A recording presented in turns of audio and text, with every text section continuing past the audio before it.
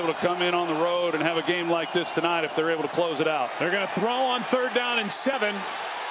Instead, Heinicke wisely, and now a flag. Wow. And that's going to, in essence, end the game. A flag on that hit as Heinicke had taken a knee. And they slam Heinicke down, and that's when the flag came out.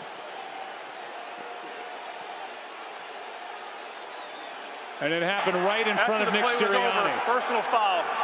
Defense number 55. 15-yard penalty. First down. Against Brandon Graham, the 13-year pro,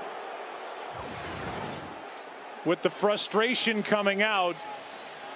And this right here at the end. Tough call. I mean, a tough call. It's the right call, but you can see that he gave himself up. Brandon Graham, the game's on the line. He's trying to make a play, and it looked like he's trying to hold up at the end of this and not hurt him. Right, but that head and neck is protected, does give himself up.